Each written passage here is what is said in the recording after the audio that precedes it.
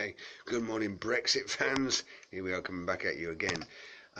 So I was looking at Facebook last night and thinking about some of the things, and what I came up with was a problem. Somebody had posted some pictures of the terrible flooding that's taken place in Ghana, and how that's really affecting people's lives in a really harrowing and awful way.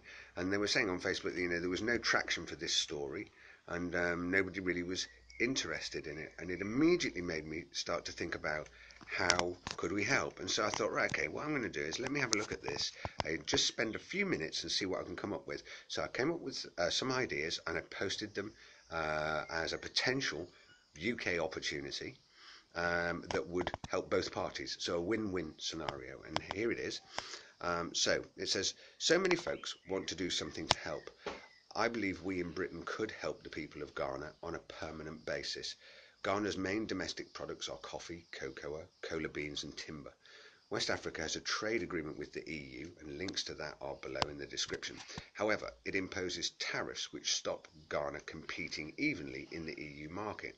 Now, I'm quoting here from a CAPEX website that says, the concern is not that Germany benefits from processing coffee, it is that Africa is punished by EU tariff barriers for doing so. Non-decaffeinated green coffee is exempt from the charges. However, a 7.5% charge is imposed on roasted coffee, and as a result, the bulk of Africa's export to the EU is unroasted green coffee. The charge on cocoa is even more debilitating. It is reported that the EU charges a tariff of 30% for processed cocoa products like chocolate bars or cocoa powder, and 60% for some further other refined products containing cocoa. Now, the link to that story is also in the description below. So Ghana holds a seat with the World Trade Organization, and Britain is poised now to retake its seat as a result of Brexit. So a simple UK-Ghana trade and investment deal, tariff-free, would see exported goods from Ghana providing a much higher return for their producers, increasing prosperity and developing stronger, safer communities. Support this with direct UK investment to Ghana, which would yield a growth return. The removal of tariffs would reduce the costs of goods from Ghana into the UK. Of course, this is the work of UK ministers, but now that they have this #UK opportunity, all we need to do is point them in the right direction. So, a nicely worded email with the information in this post and the links below, or better still, share this to their Facebook page, even simpler.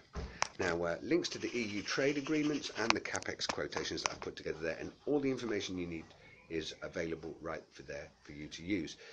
So do remember, subscribe to the podcast, to this channel if you want more crazy random updates, and do share this on social media, and of course share it with your other contacts, and let's get the word out there so that we could get some motivation to help the people in Ghana. They're really struggling right now. I'm Rick Timmis. I'll see you soon.